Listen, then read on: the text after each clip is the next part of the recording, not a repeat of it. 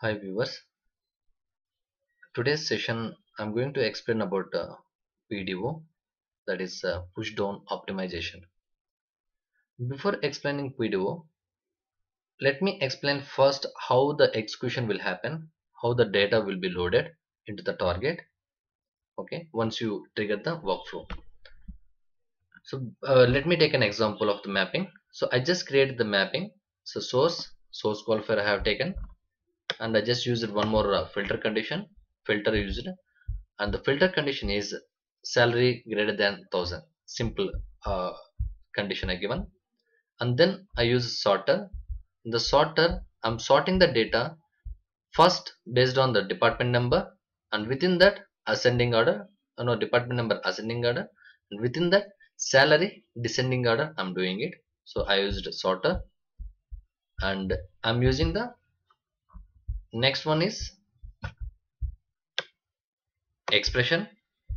So in the expression I'm just created three more columns, okay, three more ports, only output ports, and two ports I just configured hard coded the values. One is created by equal to, that is Hemant, and the created date I just configured as a session start time, and the total salary I just done one small calculation, salary into 12. Okay, so you can use expression by calculations, right?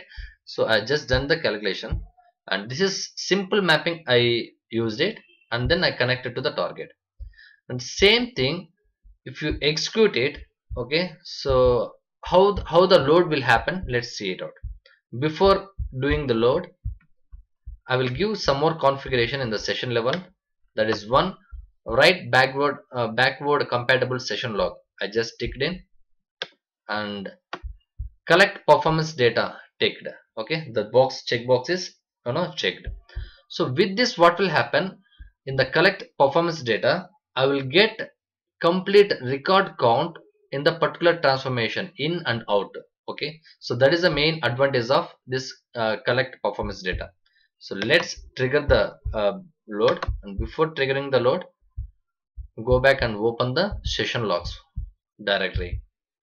So it will be Informatica Power Center 8.5.1, and then server, and then info shared. So within this session logs will be there. So first let me delete this all, so I don't want you to confuse. So now go ahead and trigger the workflow.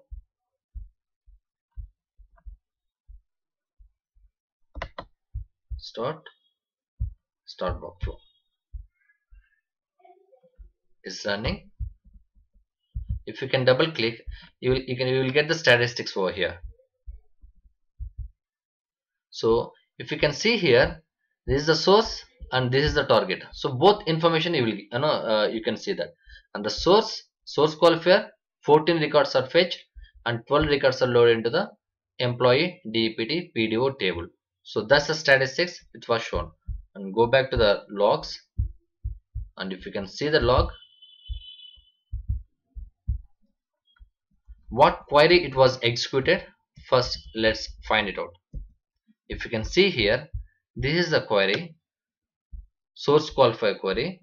So select emp.emp number, emp.ename, emp.job, emp.manager, emp.hiredate, emp.salary, emp.commission, emp.department number from emp. So this meaning is selecting all the columns from emp table. So how it is the execution is happened is, first the query select query was executed, and then whatever the resulted data is passed through all the transformations from filter, sorter and expression. So it's touched each and every transformation, and according to the configuration, the the data flow, and whatever the data is came out of this expression is loaded into the target. So this meaning is it should touch all the transformation, whatever the configuration you give, it will flow. No, it will on that flow, it on the channel it will flow, and final data only it will load into the target. So this is how the normal way it is loaded. And if you can see the performance data, performance file, okay, so it will give the complete information. So which transformation it is a filter transformation. How many input rows came? 14 came and 12 output came. So input is 14, output is 12. That's meaning is two records are okay less than 1000 is there. Those records are filtered in the filter condition. And then sorter, 12 records came in and 12 records came out. And expression, 12 records came in and 12 records came out. So this file will give you the information about all the transformations, whatever the transformation if you are using, all the transformation information it will give, and how many inputs and how many outputs it will specify in the performance file. So think you have millions of the records. If the data wants to flow from the same way, okay, how you specified in the pipeline in the channel, so you should touch each and every transformation and finally it should load the target. So if you want to do this process, it takes a lots of time if the data is more. So in that case, to improve the performance, PDO came into the picture. So PDO, push down optimization. So what push down optimization will do is it will convert complete this logic, whatever the Informatica logic or complete logic, it will convert into the SQL, and that SQL will be executed into the database. So automatically the load will be happening. It won't flow towards the channel, this pipeline. So how to configure that push down optimization? Let's go ahead and see. It won't be there in the mapping. It will be there in the session level. So in the session level, there are two options are available. Okay, so the first option is here in this place in the properties. Actually here you need to configure. So if you can see here, push down optimization. Okay, so if you can see here you need to configure. So what is two source, two target, full? Three types are available, three options are available. There is a two source, two target, full. But the configuration maybe you will do here. So before that itself you have one more option called to view. Okay, which option how it will works. So that's meaning is in the mapping tab, if you can see here the push down optimization, just click on here. So this will give you the viewer. So whether it is working, creating, generating the SQL queries properly or not, if you want to check, this is just viewer. Okay, you can view it. So previously I said the options. This is two source, two target, full. Three options are available. So what is meant by two source? So two source mean it will convert, okay, how much extent it is possible, because this is also having some limitations. Okay, so if you configure two source, this mean how much extent is possible, okay, to convert the SQL statement. Okay, that much is it will convert it, and that SQL statement will execute into the source database, in the source table, on top of source table. So in the mapping we have the EMP table and the filter and the sorter, expression and the target. So now it is showing till expression, so it can able to convert it. So it will convert till expression, and this is the conversion. If you can see here in the query, everything is there, in the hard coded also Hemant I given it, in the expression I given the Hemant, and the two timestamp. So I just given the timestamp, what time it is, session start time, it is converted into the session start time, and the calculations, salary into 12. So everything will be calculated. So now all this logic will be converted into the SQL. Same SQL statement will be executed into the database, and resulted data will flow remaining pipeline, remaining channel, it will flow and load into the target. So that is the two source.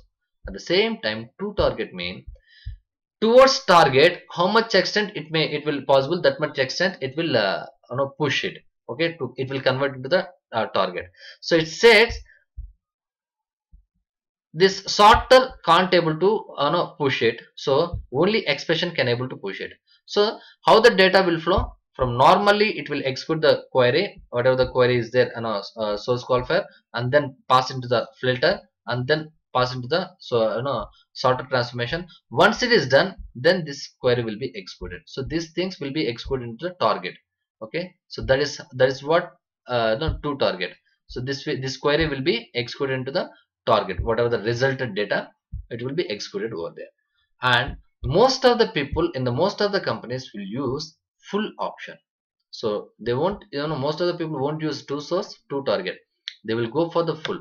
Thus meaning is complete logic. Okay, so insertion, okay, selection, creation, everything, okay, it will be converted into the SQL statement. So that SQL statement will be executed into the target. So that's all. Automatically that yeah, SQL statement itself will insert the data, so it won't pass through this pipeline. So that is called full.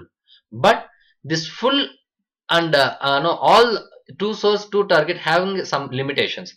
But if you are no using the full, so it will give you the suggestions. Even though it will give having limitations, it will give you the suggestions what causing to stop this full push down optimization. So if you can basic no limitation is, you can see here, full push down optimization stops at the target EMP DEPT PDO because it uses a different connections from source. Thus meaning is the connections what you are using, the connections name, okay, the connections name should be equal. So the credential which is used for both the source and target should be same. That's what. So here you have used a Oracle. Oracle is nothing but a Scott I configured. In the Oracle I configured the Scott's username and password, and here I configured as target username and password I configured it. So both are different. So this is the limitations.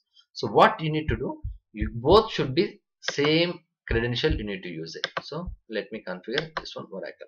But as a given, okay, Scott username and password in this Oracle connection. So if you want to load into the EMP DEPT PDO table, so where this table is present, it is present in the target schema. So that is the reason I will specify over here target, and then it will load into the target schema EMP DEPT PDO table. So now save it. So whatever the viewer suggested, I done it. Okay, so now go back and check whether it can able to push down full or not. So let me select full option and then see here.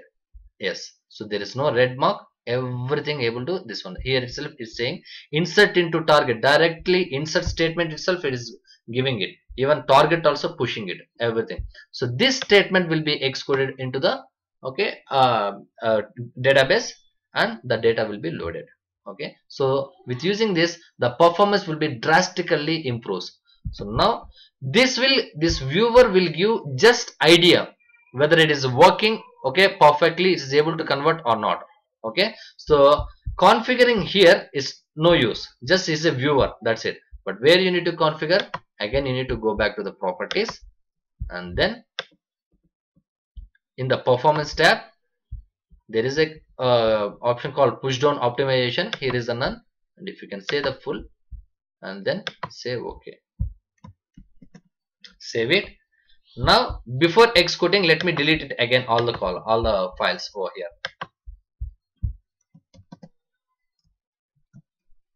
Delete. Let me execute it now. I just executed.